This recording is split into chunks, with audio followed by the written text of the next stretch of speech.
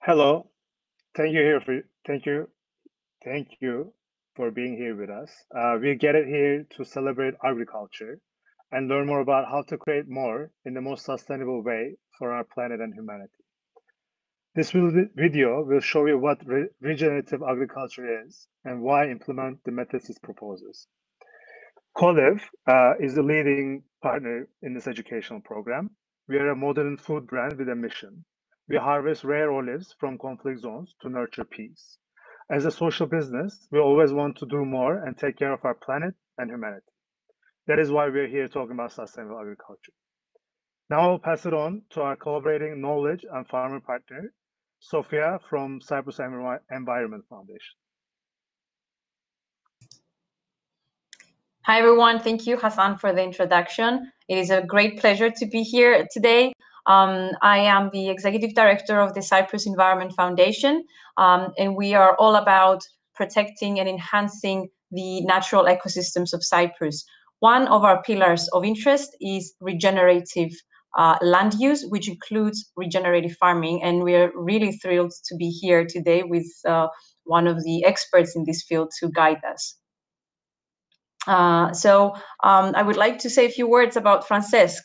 Francesc is he does a lot of things apart from managing and working at Font, regenerative organic farming located in Spain. He's also a co-director of AgroAssessor Consultants. And he's a co-founder of Organic Managers and technical director of Son Felipe and Algerian farms in Menorca. He has published 2 books up to now. One, Arrelats a la Terra, Rooted in the Earth, and the other one, Regenerative Agriculture, if I'm not mistaken, Francesc. And his techniques incorporate a series of methods, including holistic management, permaculture, keyline design, edible forest biodynamics, and we will learn a lot more about this through this course. And of course, we have with us Monica, who is a coordinator of the training program and will be with us during the course. So let's start with a basic question, Francesc. What do we mean when we say regenerative agriculture? And what is the difference between that and conventional farming or maybe organic farming? Thank you, Sofia and Hassan. It's a really good pleasure to stay here with you. And I think it's a good question, and it's a big question as well. There is a different systems to practice agriculture now in the world. One is conventional agriculture. I think everybody know what is conventional agriculture is. The kind of agriculture that the farmers are using pesticides and till the soil and etc. Another way is organic agriculture, ecologic agriculture, biologic agriculture. There are different names for the same system. And for me, this system is more or less to change the chemical products for the natural products. And sometimes it's not more than this.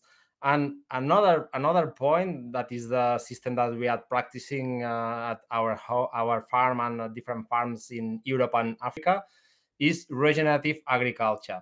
And regenerative agriculture is not only change the inputs, not only use natural products and not use the chemical products, and is to change the way to understand the agriculture, and is based on regenerate and restore the soils and the whole system. But we put the main focus on the soil, and our main mission is to improve the soil fertility step by step.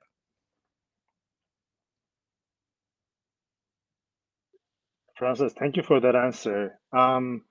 To clarify for everybody listening in to us, why do you see a need to adopting regenerative agriculture practices today? I think today, every day is more important to use this kind of practices, because when you put the focus on the soil, when you want to improve the soil, in the same way you are, for example, fixing carbon. And carbon can be a big problem now. Actually, is a big problem. Now we are talking before that the temperature today is crazy for these dates. So we need to improve it. We need to fix the carbon, and practice regenerative agriculture means fix the carbon and put the carbon in the soil and improve the amount of organic matter in our soils. So it is a win-win relation, because we fix carbon and we improve the soils in the same moment, in the same time. And for me, this is one of the best solutions that regenerative agriculture apports on this planet, on this moment. But there are more good news for the people that practice regenerative agriculture, because practicing regenerative agriculture, we are improving the biodiversity. And this is important because in the last 20 years, we lost about the half of the biodiversity in this planet. So it will be a big problem. And there are more. There are more good news. Practicing regenerative agriculture, we can stop the erosion. And the erosion, especially in the whole Mediterranean area, is a big problem and will be a massive problem. So for these reasons, for me, it's important to start to change our mind and start to practice regenerative agriculture. Thank you, Francesc. Well, we see a lot of successful examples in the US, for example, in regenerative farming, with institutions, big institutions adopting these techniques. But is this applicable in the Mediterranean? And especially, we are located in semi-arid and arid regions where we don't have enough water. Can we apply such a method here? Yeah, of course, because the main thing to apply regenerative agriculture is not in the soils, is not in the weather, is in the mind of the farmers. So the first step is to change the mind of the farmers, and there is not limitations on the soils. Actually, sometimes it's easier to improve a soil when the situation is not the best situation for these soils. So yes, absolutely yes, it's possible to practice this kind of agriculture in the whole planet with the whole crops and animals and etc. So yeah, it's really possible to practice in every place that you want to practice regenerative agriculture. I mean, that is extremely interesting, very interesting for us. So in Colive is a collection of farmers essentially. So I need to ask this for every farmer that is listening, which is their first question, obviously being interested, is how easy is it for farmers to transition into regenerative agriculture? What would it entail for them? Is not difficult.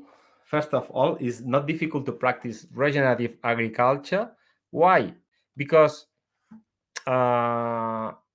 practice regenerative agriculture is something that the farmers did for lots of years. So it's not difficult, but it's important to understand what is regenerative agriculture and to understand the basis of regenerative agriculture, and it's important to understand how the soil works, because the last 20, 30, 40 years, perhaps we forgot the how the soil, how the systems works, and we need to understand again how the nature works, because in the end apply regenerative agriculture is only to understand the nature and imitate the nature. It's not more actually. That sounds really attractive as a system, but Francesc, it is sometimes it's challenging to transition, or maybe the farmer will ask, why do it? My system is working great. I have such inputs and so many yields. So why should I bother change my habits? I'm used to getting profit like this. What's in for me? Actually, there are lots of reasons to change the system to work. And personally, I have lots of reasons to change it as a few years ago. But one of these reasons, perhaps the main one, is because the money. Because the last years that I worked as a farmer, as a conventional farmer, growing olive tree, for example, or vineyards or cereals, I lose money. I lose money because the inputs are every day more and more and more expensive. You can see today the urea, that is one of the main fertilizers that the farmers are using in the world. Today it costs about 5 times more than 1 year before. And this price is increasing. The price of the pesticides, the main pesticides, herbicides, are increasing day to day. The price of the energy, the petrol, is increasing day to day. So it's necessary to find another way to produce using less energy and uh, not use this kind of products that every day will be expensive and expensive. So for me, one of the main reasons is because the money.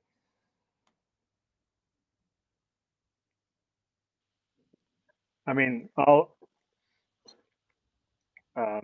take it here. Francis, can I ask you to mute?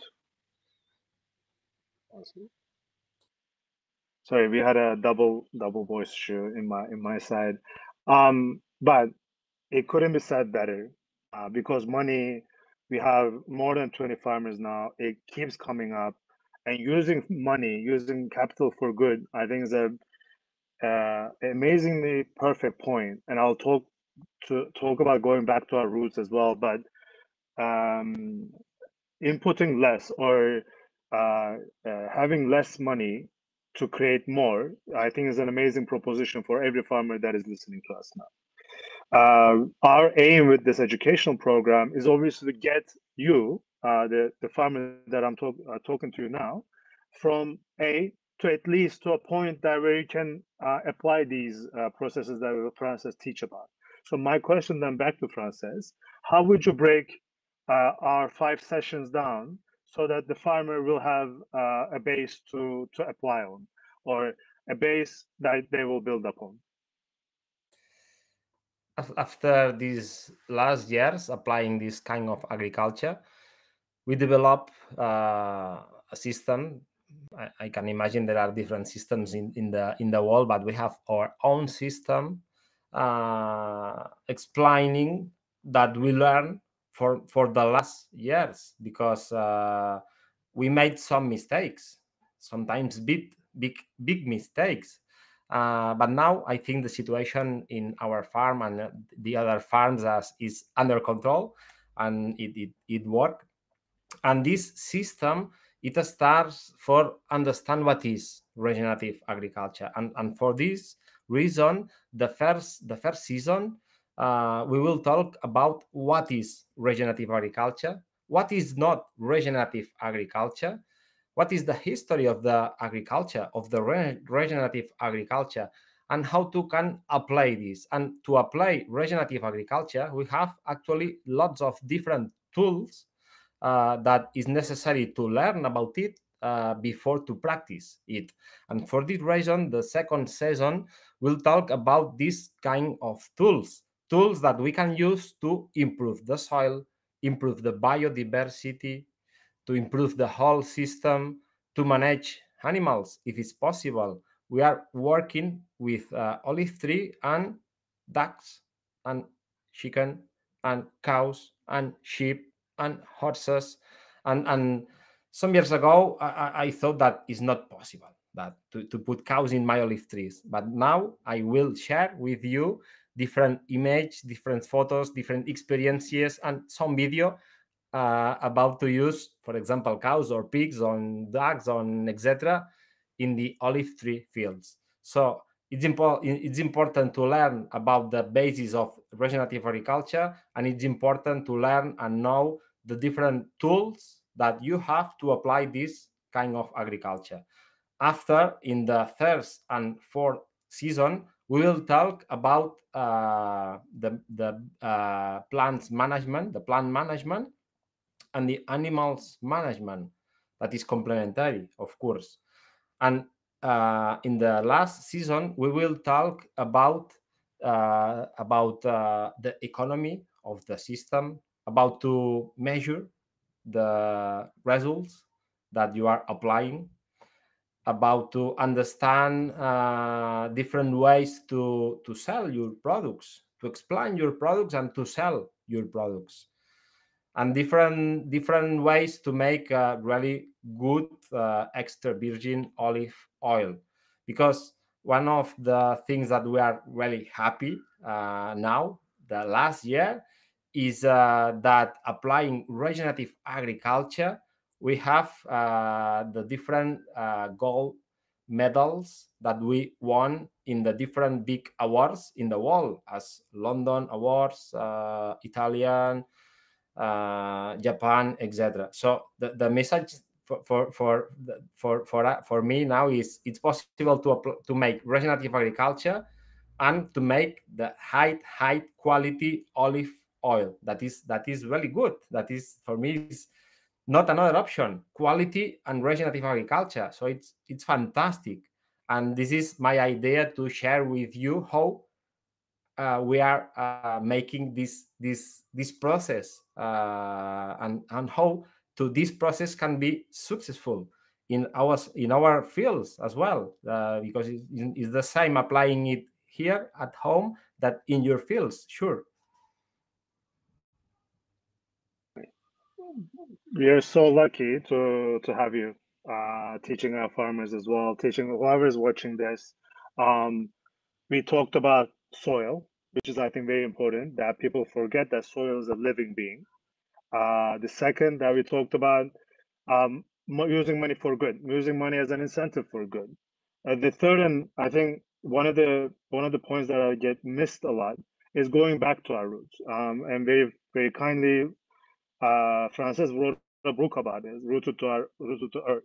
And being in a conflict zone, or being in Cyprus, and being in all these places that our farmers are watching us, we are going back to our roots. The methods that we use, they're more planet friendly, they're more humanity friendly. So this, I think, was a great introduction to what we're gonna do, which is the regenerative organic farming organic workshop. There'll be 5 sessions, and as Colive, we're gonna continue to do more. I like to mention that this program will be funded by the Embassy of Netherlands to Cyprus, Republic of Cyprus.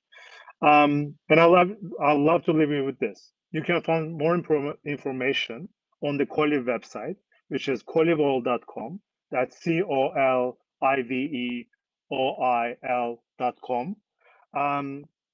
Please email us at contact@coliveoil.com or sofia@cyprusenvironment.org to sign up for further education and more news from us. So thank you very much. If you have anything to add, Sofia or Frances, I'd love to hear it. Otherwise, we're going to say goodbye to our farmers.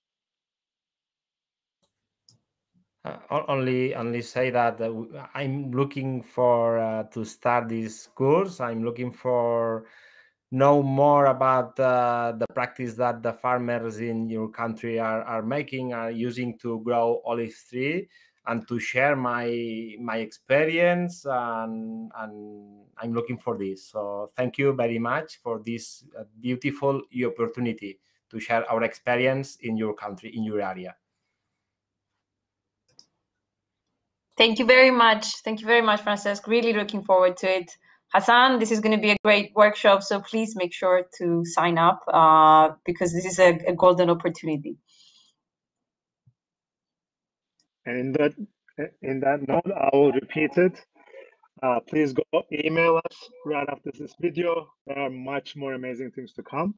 And we're looking forward to seeing you